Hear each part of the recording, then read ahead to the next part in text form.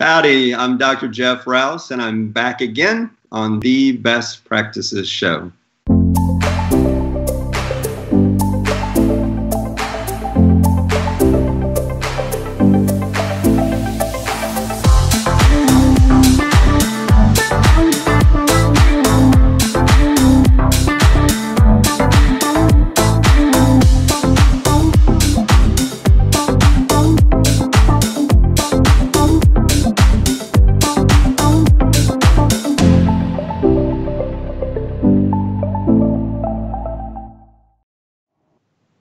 Hey guys, thanks for watching the Best Practice Show, where we take a look at the best business practices from the best dental practices all over the world. And if you're watching the trends that are going on in dentistry, one of the hottest topics, if not the hottest topic in all of dentistry, is Airway. And the question you might be asking yourself as a restorative dentist is this: Airway, why can't I get my orthodontist on board? And so today I've got one of the worldwide experts, Dr. Jeff Rouse from Spear Education. You are not going to want to miss this because it's an awesome topic. Love having Jeff on. You're going to see he's a brilliant mind and a super fun guy. So don't miss this. Grab a pen and hit the share button. Now, a couple show notes. We're shooting this live on Facebook like we always do. So if you have a question or if you just want to engage in a little bit of debate, add your question to the feed, and I'll dish it to Dr. Rouse right away, and we'll get the answers straight from the master while we have him on. Or if you have questions later on, continue to add the questions to the feed because we want you to get the most out of this.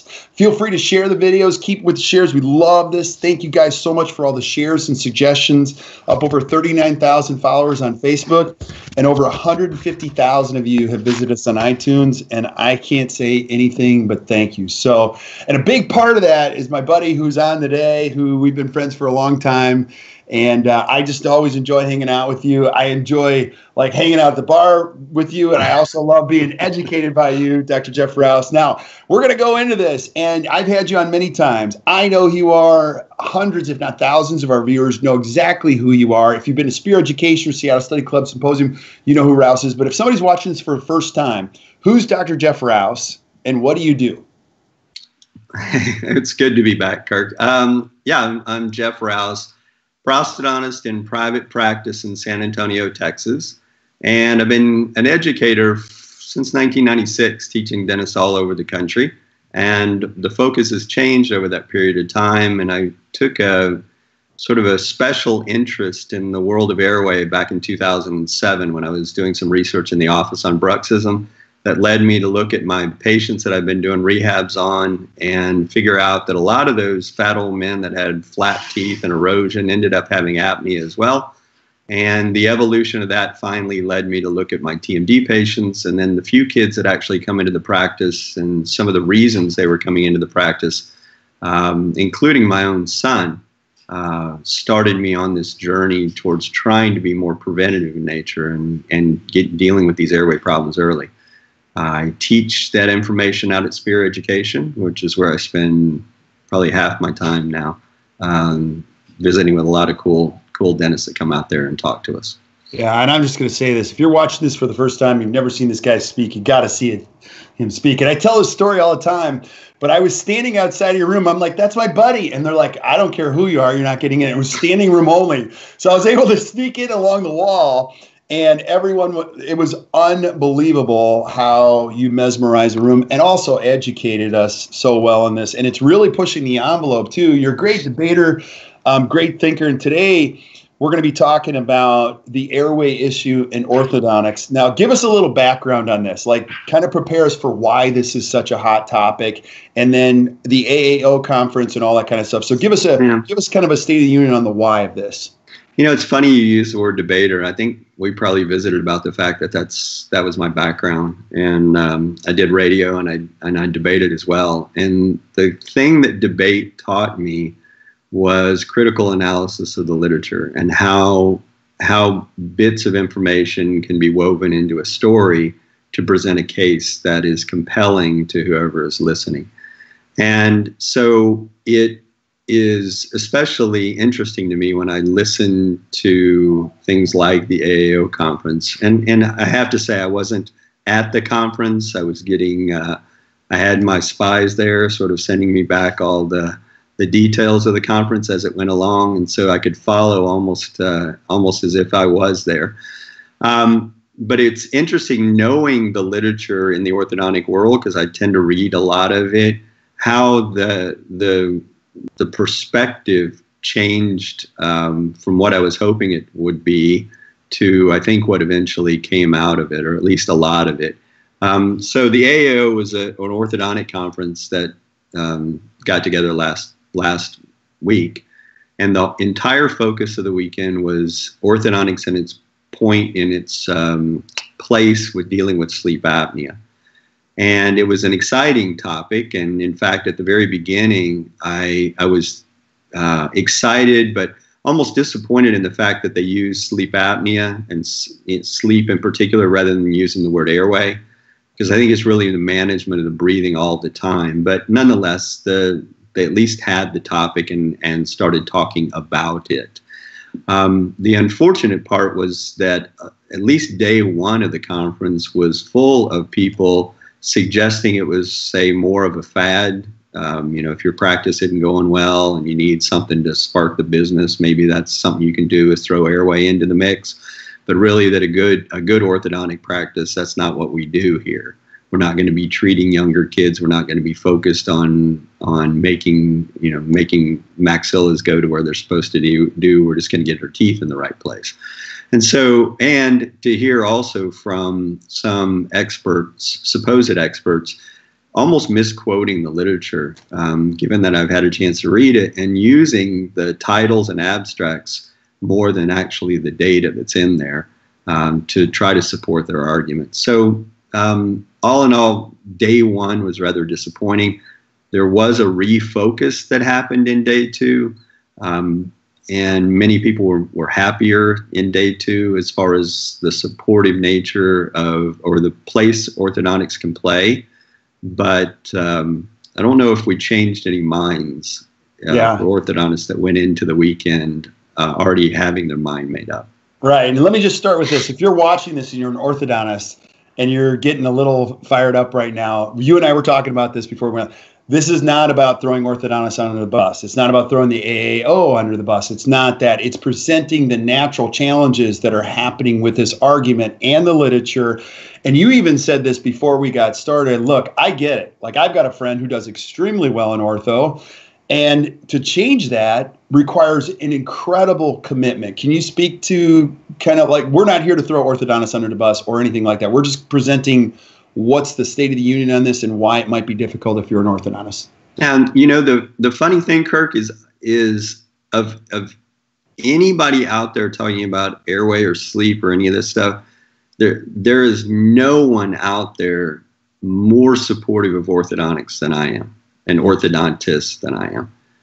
In fact, the core of what I teach is this is an anatomic problem, and that dentistry has the ability to deal with anatomic problems that medicine cannot. ENT doesn't. No one else does it. The only people that can manage the anatomy that's critical to breathing, mastication, swallowing, all that, the only people that can do it are dentists, and the ones that do it best are orthodontists. Mm-hmm. So I am a huge fan. Yet, when I go out to lecture, I will either have the biggest fan being my orthodontist in the group, or my biggest critic will be the orthodontist in the group. Right. And this isn't all orthodontists, because there's a good percentage of orthodontists that are like, I can understand this, I see this. Mm-hmm. And then there's others that aren't, right? Right. So the ones that are critical of it's interesting because the arguments are always the same. And I don't know, honestly, if it's, I don't want to change, which is, as I said, I got friends that are doing great, and I can see why they wouldn't want to change. Why would I change? I mean, if the ultimate goal is this is a business, we need to run an efficient business, we need to make money doing this, then the change that I may institute or ask for can throw off that business until it reorganizes itself. And then it would be, in my opinion, way more profitable, because you not only are getting all the restorative dentists that are interested in airway issues, and you get to do more complex orthodontics for those patients, But you get to do a ton of younger patients that would have maybe never had orthodontics, or for sure wouldn't have had early phase orthodontic therapy. So, I mean, yes, it's hard, but there is an end that is going to be more profitable, I believe. Now, granted, I'm not an orthodontist. I can only speak from the standpoint of when I started doing Airway types of things in my practice. It took me a lot of time. It was very difficult to train staff. The communication was hard. The systems were hard. But now, I mean, I have a tremendous amount of business just because I do what I do. I get people from all over the country flying in just because I do what I do. And I get to do dentistry on all those people. And I would have never had another chance to do that. So there is profit to be had in this, a lot of profit, especially when you start making people better, because they're going to tell a ton of people about you. They rarely tell people about your veneers. Right. Yeah. And another show that we're going to do that we've got slated with you is how to put this team together and how it works within a business. And you're right. I do. That's probably my number one question is, Kirk, how would I even start doing this? And so it's just easier to fall back in the way that you used to do it until it gets easier. But let's go to this. Now, you're talking about the article, and then I want you to speak to the nature of the article and then the Airway issue with the 4-buy and then insurance conversation that people are having. The biggest argument, the biggest, if you had to pick a topic that is the one to promote the most angst when you start discussing it between orthodontists, restorative dentists, and maybe oral facial pain people is what happens when 4-buys come out. So, I mean, even honestly, when I mention it in a lecture, I do it and then I hesitate. If I don't know the group, I kind of pause and I look around and I can see who shifts in their chair. Right. I know that's the orthodontist, and I can tell by, how they react what their position is going to be immediately, because it has been an argument for a long time. And back when I was, straight up nathologic prosthodontist, the argument was that it caused TMD issues. And now that I look more about the Airway, it's that, I don't think the TMD issue was because you took a buyout and the occlusion isn't perfect. I think it's because you constricted the arch and made it to where they were more sympathetically active. They had more stressful breathing. And eventually the symptoms came home to roost. So the problem is that a lot of people can tolerate it. It's not an all or none. It's just that you don't know who the person is before you begin the process. Mm-hmm. There's no way to look in your waiting room at all the kids you're about to treat as an orthodontist and tell me which of those kids cannot accept the retraction that you're going to do in this particular case. There's no way. Right. And because of that, it would make sense that you would avoid it if at all possible. So now the orthodontists out there, in fact, I can feel them moving right now and twitching at this moment. What the argument will be, there's no evidence to prove what I just said. Okay, so if we look at the evidence in support of taking out bicuspids, there are about 7 or 8 articles. If you really read the articles, what it says is if the molars move forward after taking out the bicuspids, then it doesn't have an impact on the airway, or it can maybe even make the airway larger. Okay. The second thing they will say is if you retract the anterior teeth, the airway will either stay the same or get smaller. Okay. So here's the biggest problem. We don't know what size airway you need to make you breathe better. So anything that keeps a constricted arch that you're doing ortho on, keeps the airway the same size or makes it smaller, doesn't seem to be working to the advantage of the body and creating a better anatomic situation for a possible problem down the road. Mm-hmm. So, and for sure, if you restrict it, you make it worse. Right. Okay. So how the orthodontist works when the bicuspids come out, what are they doing and how they manage the space is really important. retractive orthodontics, like when I was growing up, just doesn't make sense. And unfortunately, it tends to still be done quite often, unfortunately. Now, not as much as it was, but it's still being done. The second thing that was interesting is that of all the studies that are out there, when the orthodontists say, you're telling me it makes the airway worse, and, show me the science, there is no science support in either way that is based on sleep data. It's only based on airway volume. The volume of the airway tells you nothing about how people use the airway. So you spend an entire weekend at the AAO looking at people. One group stands up and says it makes the airway volume smaller, and the other group stands up and says, no, it doesn't. It either keeps it the same or it makes it bigger.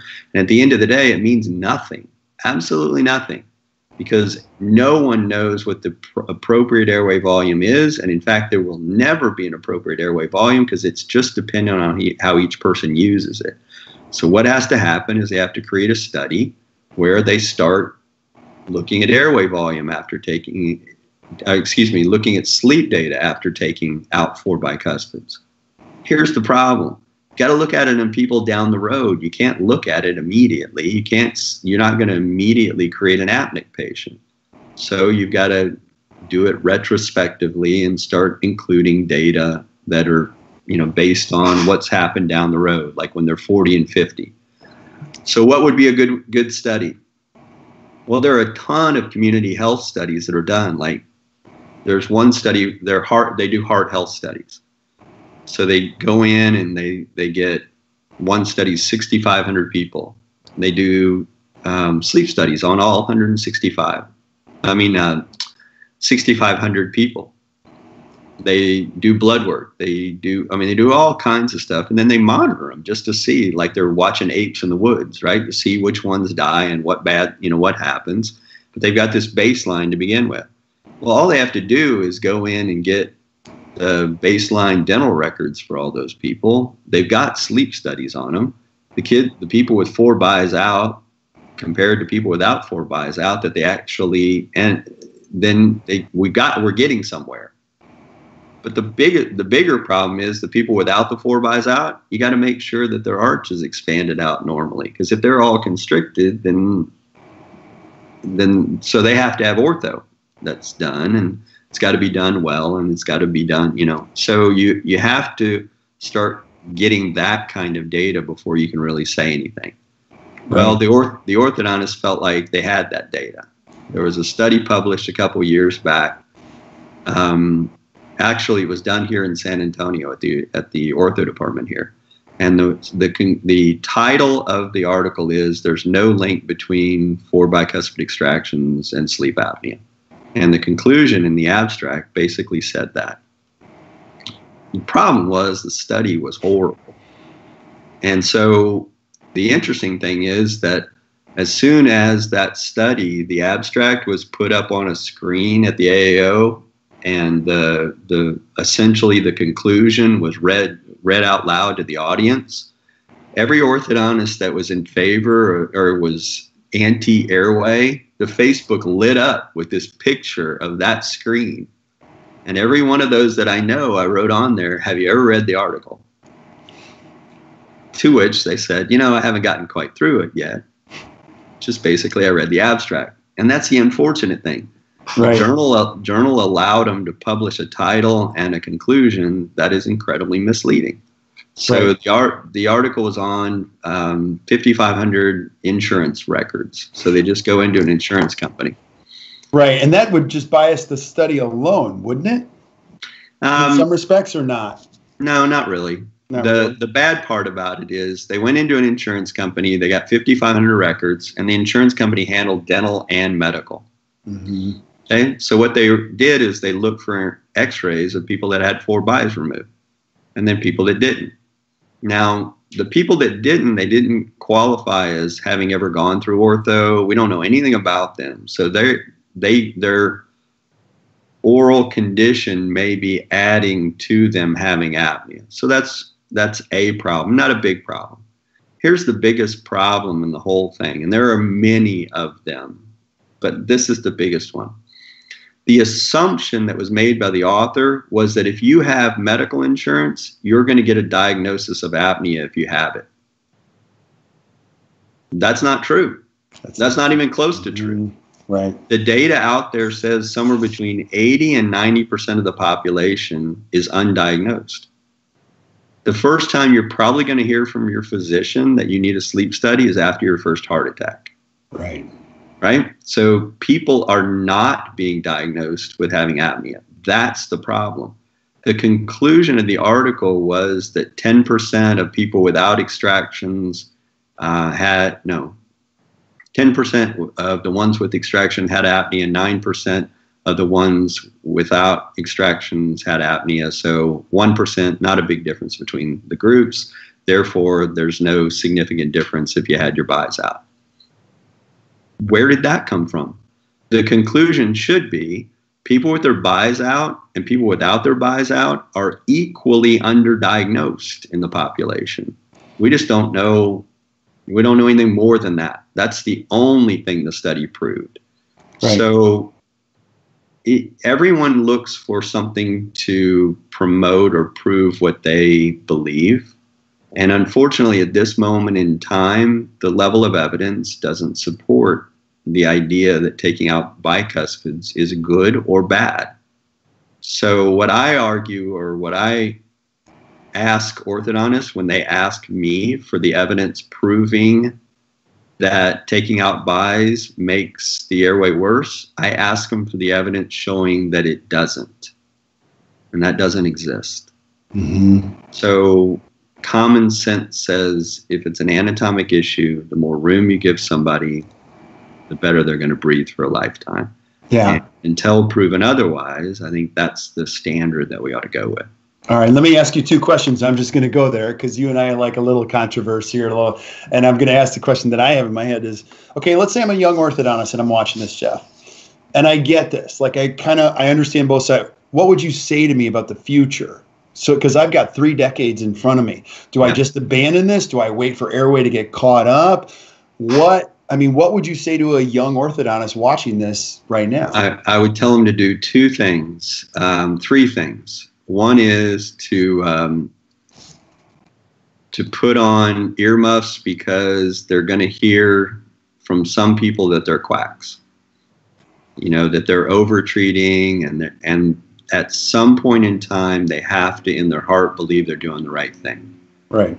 Interestingly, the times when people that are anti-airway become pro-airway is when it affects their own family.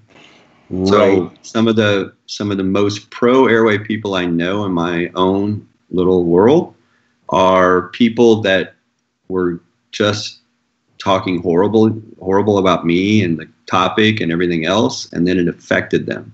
And they came to me and we made them better. Right. Then all of a sudden you have a disciple. Right. So anyone that they just have to believe it. And when they start getting results, they need to then publicize the results. They need to put it on Facebook and all the other social media sites to show this is what I'm trying to do. These are the people I'm trying to help. The second thing that I would do is that if you're an orthodontist, you didn't learn how to take care of little kids.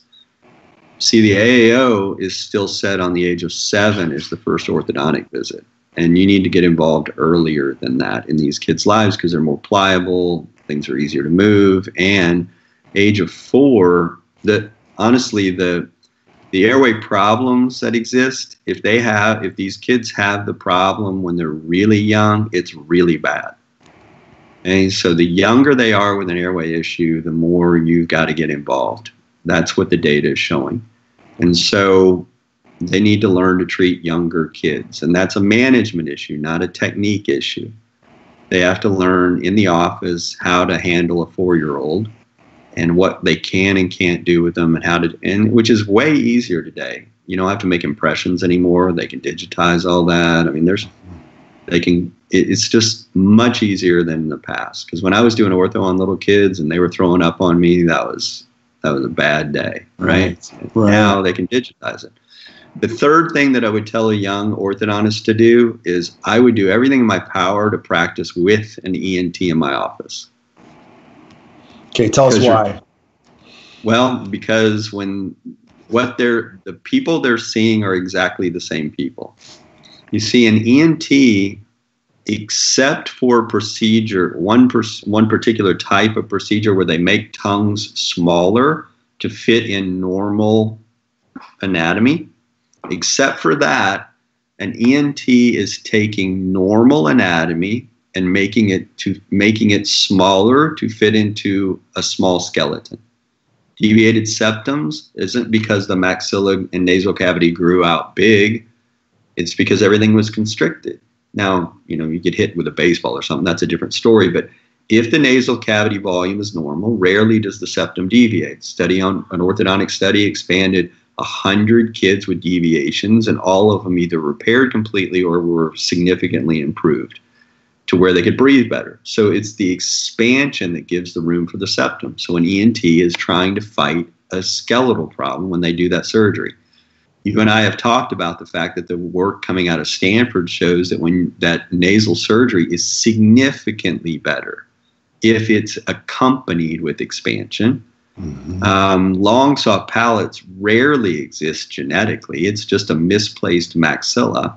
And so ENTs, all the anatomy and anatomic issues that they're seeing and fighting and doing surgery around, all those issues are usually skeletal in nature. And so the orthodontist and the ENT, they're seeing the same person. Now, the beauty of working in concert is there are some things in an adult patient that you're not going to be able to get to. Like you expand the maxilla. We've talked about MARPI and SARPI and all the different options. Well, you still are probably going to have to do the deviated septum on the adult. They're going to have allergies. They're going to have, you're going to have big tonsils. You're going to have things the ENT is going to need to be involved with. So working together, now the ENT can do pieces of the equation. The orthodontist can do a piece, and the patient benefits tremendously when those two people are working together. I guess the last thing that I would do is I would urge them to find an oral surgeon, and maybe not even one in their own community. And so this always gets a little sticky, I know. Right.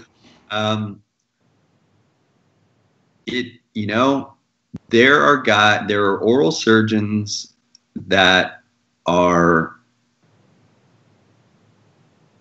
just do orthodontic surgery still. And then there are oral surgeons that do it every so often. And I've got a friend that is coming to see me that went to the every so often oral surgeon. And it's bad. It's really bad. So I always tell my patients that I want them to at least have 2 consultations with an oral surgeon if they're making a decision to do any kind of orthodontic procedure. One of those can be of their choosing, and it can be somebody local. But the other one is mine. I get to tell them where to go to the other one. And I have 4 main oral surgeons, none of which are in San Antonio, Texas. 2 are aesthetically based and 2 are apnea based. So if I've got a really fat old man with a ton of apnea, I got 2 guys that are better at that particular type of move. And I got 2 that are unbelievable at doing beautiful things that make the airway better as well. So I would be reticent to deal with somebody local if you're not getting the premier work, because you don't want to have to fight and get bad results with these cases.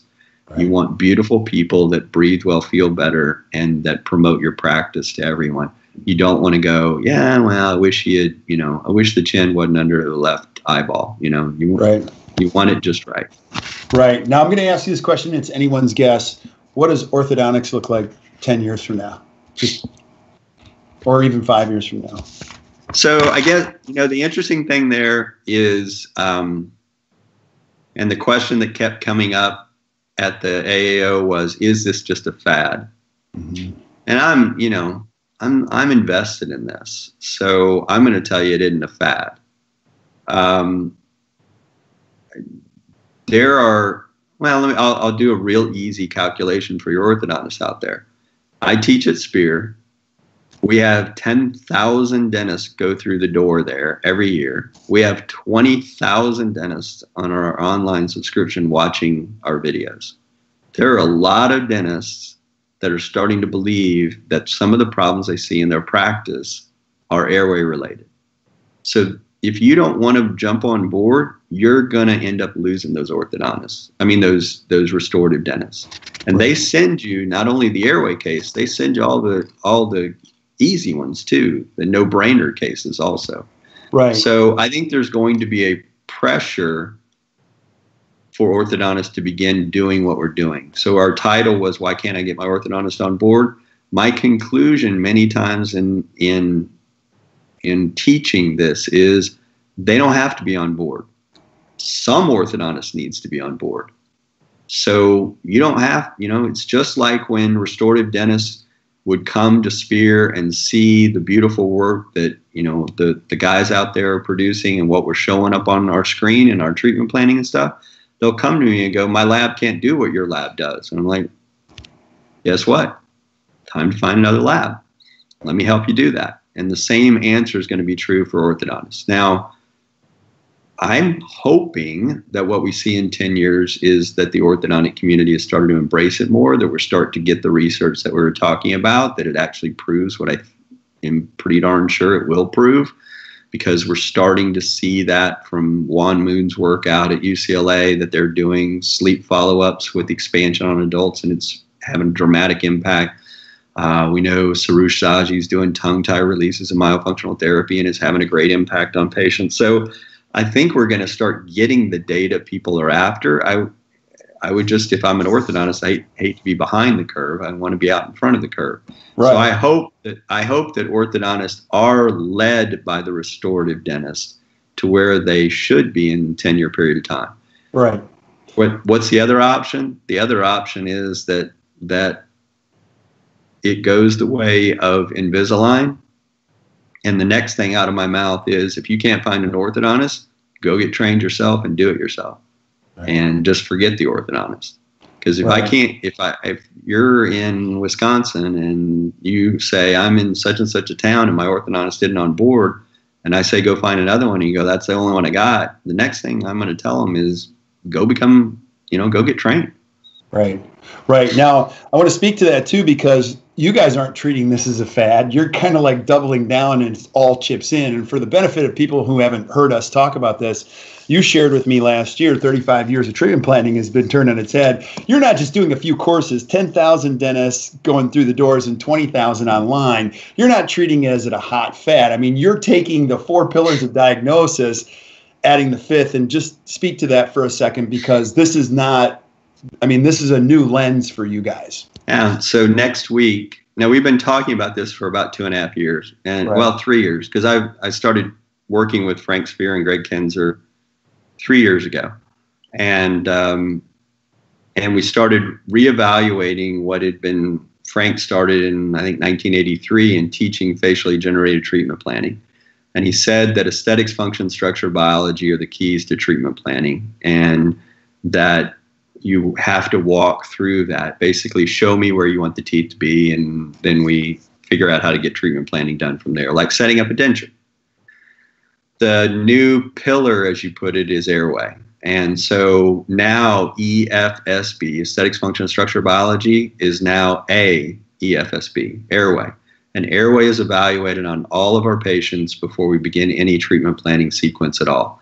And so as we're walking through the treatment planning sequence, if we say, well, we could just do this, and yet the Airway component of it says, maybe there's a better choice.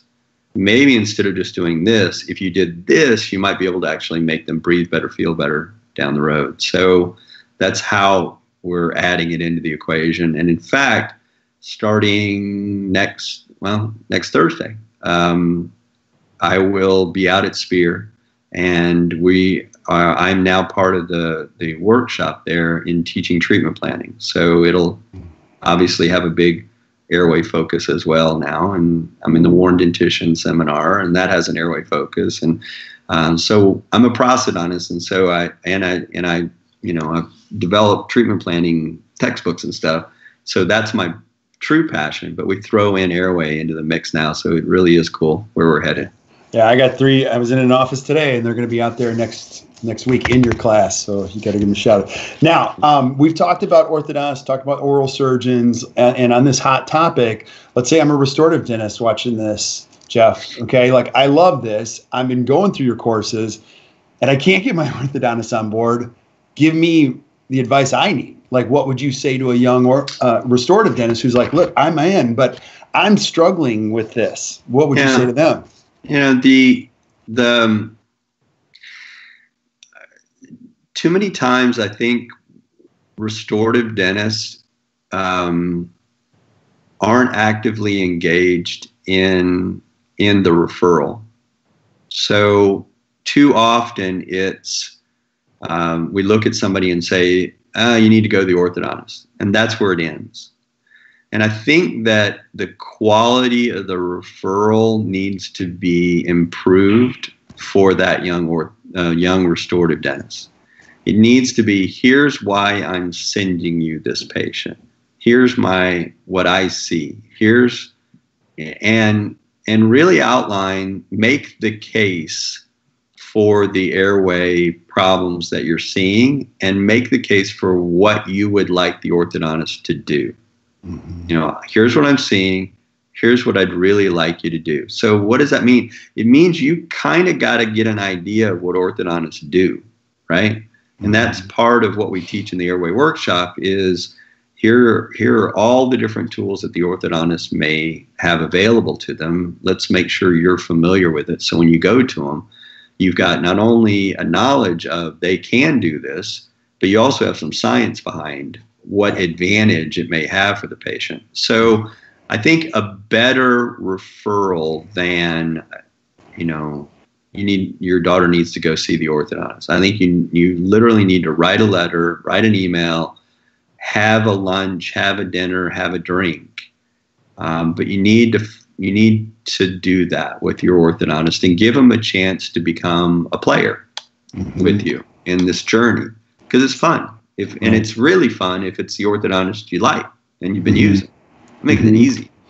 Yeah. The second is that once you've had that conversation, if you're not getting anywhere with your orthodontist, you may need another orthodontist. That doesn't mean you have to stop using that person, right? You can still use them. You can use them for the, whatever the cases that you sent them before, but you may have your orthodontist and then your airway orthodontist. And for years I had that. I had a guy that could do amazing stuff on adults, and the few kids that I was seeing in my practice, I had a guy downstairs. So I had these different spots.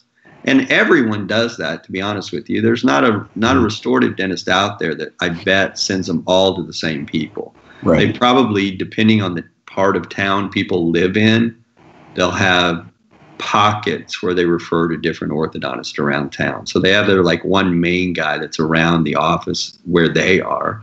And then they have other people around town. Well, it may be that you start making the case to the parents, hey, this is a little unique. This is more about breathing than about tooth position and function. It's really about health, and health's important. So I'm going to suggest to you make this drive across town to see this orthodontist. They're really the one that is going to do your daughter the best in this particular case. Right. And then I guess the last one is what I already told you, which is, and it's something that I am reticent to do, but cut out the orthodontist in the equation and go get trained yourself. There are tons of different programs and training on different ways of dealing with young kids. So in fact, the orthodontist will be happy to give you the 4-year-old kid. Again, right? Take them, right? Exactly. They're 4, 5, 6. You setting them up for the future. They're going to be okay with you taking that kid. All right. But I mean, if it's that you can't get your orthodontist to expand until the kid's 12, I heard one the other day, let's wait until they're 12. I was like, why? What are we doing? What am I missing here? And, or even let's wait until all these deciduous teeth come out, which could, some people are delayed and it goes down the road. If you're fighting that and you can't get past it, you may just choose to do some, learn how to do that piece of the orthodontic puzzle and learn to do it really well. I don't like saying it, but if it comes down to I'm in a small town and here's my choice, I can not get what I want, or I can go out and learn how to do it myself. I probably would do it myself because that's what I did for a while. I did my own ortho. Right. Yeah. Now, you and I are going to cover so many other topics on this, but when it comes to the debate in orthodontics and airway, any last thoughts on this? My main thought was one that I made earlier, which is if you're going to challenge me for evidence saying that I'm right, show me evidence that says I'm wrong. Right. And it doesn't exist. In the topic of 4-buy extractions, there is no science out there that shows that that these people are better and that they're doing just fine down the road. That doesn't exist. In canine substitution and all the topics, anything that restricts and constricts the arch form. I had a guy write me the other day, show me where treating a 4-year-old is better than me waiting around till they're 12. And I said, show me it's not. Because I can show you a ton of evidence that says between 4 and 12, bad things can happen. Neurocognitively, systemically, even craniofacially, I can show you that they can continue to get significantly worse. Between 4 and 12. So show me that that not doing it is going to give me a kid that at 12 years old is going to be okay. And they cannot do it. It will never exist. It's always a risk.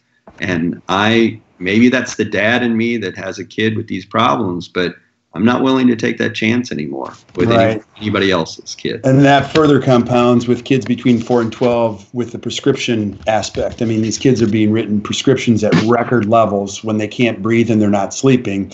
We just heard of a kid that, fell apart at school and they thought, his kid's just not focusing. Well, they went back and looked at it. The kid was on an iPad, not breathing at night. Well, meanwhile, the mom wants to give him some type of prescription so that he can focus in class. And the bottom line is, this isn't an airway issue. The kid's just not sleeping. Yeah. So it all goes back to diagnosis before we decided, and think about how the trajectory of an 8-year-old kid or 9-year-old kid, that's the diagnosis. And there's a lot of layers to this. And I'm just, as you guys can see, that's why I love this, man. I love the dialogue. I love what we're talking about. Now, I got to ask you this because I know we both have to run. If I'm a young dentist and I've been thinking about going to Spear, tell me what Spear is, because I've heard about it. Even when I go out and speak, I'm like, they're like, Spear, I've heard about it. Should I go? I'm like, absolutely. What do you do? Have you been living under a rock? Like, what do you teach out there? What happens? And what are you going to be doing next week? Well, so Spear is, the name itself comes from Frank Spear. And Frank Spear was a prosthodontist in Seattle and was, I think he's one of, if not the best dentist that I've ever seen, ever. And so he's not only technically very proficient, but he's intellectually very astute, and he's the best communicator and teacher that I've ever seen. Now, Frank taught all of this material for years and years and years, traveled around the country. He was actually traveling like 120 days a year. It was just brutal. And so he started doing it in his office and then eventually expanded it down into Scottsdale, where we have an amazing facility. The beauty of doing it in Scottsdale is that his vision was that we can't just sit on a stage and talk to people. You actually have to do this hands-on. You've got to learn to actually set aside the time and do a workshop where you can spend time for 3 days totally immersed in the topic in order to actually make it a reality. And beyond that, the idea of workshop, it has to be a continuum of workshops. You have to, and that build upon each one of them. So next week I'll be teaching treatment planning. Treatment planning is basically figuring out where the teeth belong. And that leads you to a course that says, you know what, now you got to get them to work. And that's occlusion. And so all of the courses are built on each other. So you're essentially doing my pros residency in a much nicer way. It was much, much nicer than what I had to go through. You get to be in Scottsdale and we're nice to you, and yet you learn the same information. So the restorative dentists, I mean, we do hands-on stuff, and it's amazing. It's amazing what they've put together out there, and I'm just so lucky to have gotten the opportunity to join them about 1.5 years ago. That's awesome. That's awesome. For those of you, there's a link in the post itself, and you can just click on it. It'll take you to the workshops in which not only Jeff, but the other amazing instructors out there. I encourage you to check it out.